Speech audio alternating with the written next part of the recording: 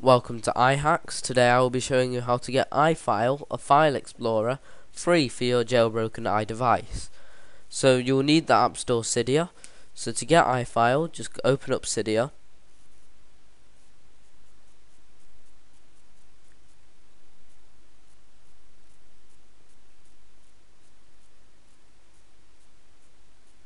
And then Cydia just takes a bit of time to load, so wait for it to load. Then once Cydia is loaded, go to Manage, Sources, and if you don't have this source, I suggest you add it. The source is cydia.iXeleyes.com. So click on Edit, Add, and type in cydia.iXeleyes.com. Click Add Source if you haven't got it. I've already got it, so I'm just going to click Cancel, since there's no point in adding it.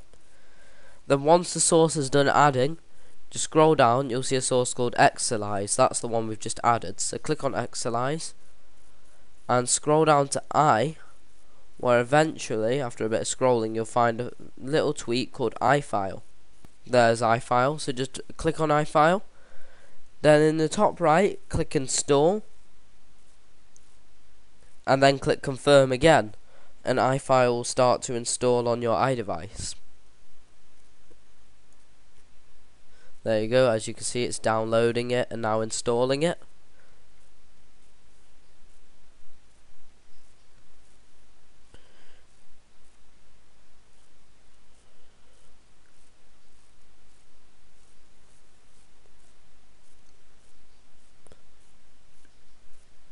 Now that iFile is done, you'll most likely have to respring your device.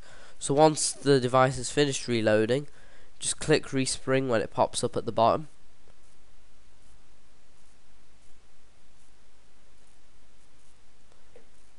There you go. Now that your iDevice is resprung, just scroll across your home pages and you'll find a little icon with the writing underneath it saying iFile.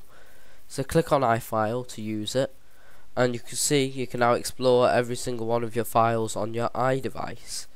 This is useful for changing any settings and tweaks which can't generally be done through the settings.